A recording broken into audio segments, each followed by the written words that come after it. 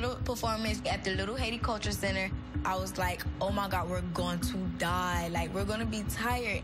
I hope I could just give it all that I have and leave my mark on the floor. Hope everybody ready. Get some rest when we get off the bus. We need high energy, strength.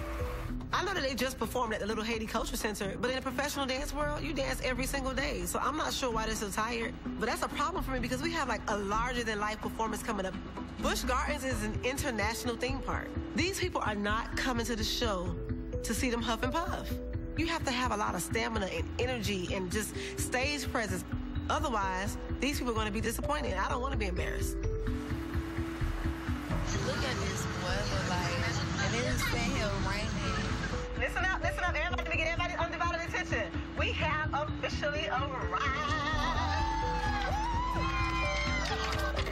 Y'all, we are at Busch Gardens. We are about to take it down.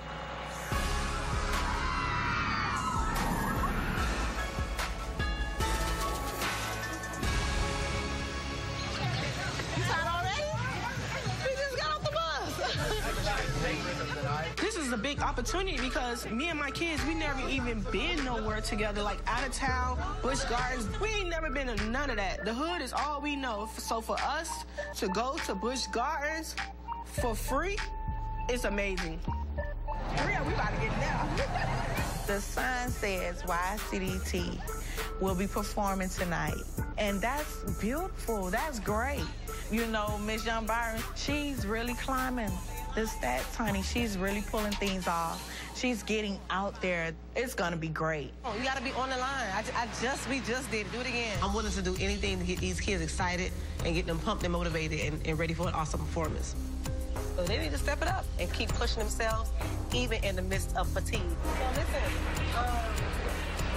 I have former dancers dancing for Busch Gardens, so my dancers need to treat this as an audition. Like, you never know who's watching.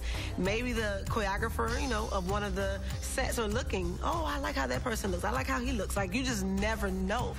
So listen, like rushing on stage, looking any kind of way, is never going to be okay for YCDT. I didn't get to where I am by looking tired and just being, like, lackluster. No, you have to give 150% at all times. That's the only way you're going to make it. I lead by example, so I need them to really, really, really get their minds together. Y'all faces look a mess. The makeup is not right, is not done, is not complete at all. So what makes you think if you don't look good, how you going to perform good on stage? These people, they got flyers up, all these different things going around this park. People come and see you, and you don't even care enough to, like, get your face and look presentable. We just performed at the Little Haiti Culture Center. I know everyone's tired, but she really do not care about the way we feel. She just feel like we just need to